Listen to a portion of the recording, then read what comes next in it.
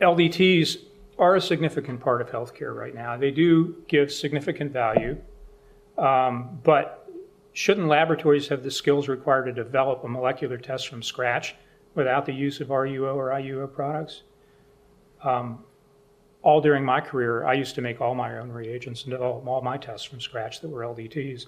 And I think that every laboratory should have at least one person on their staff, whether it's the lab director or somebody else, that has that ability. LDTs, including those using RUO, are currently validated under CLIA. As other speakers tonight have said, CLIA only requires an analytical validation. They don't necessarily require a clinical validation. CAP is the exception to that. They require both analytical and clinical validation.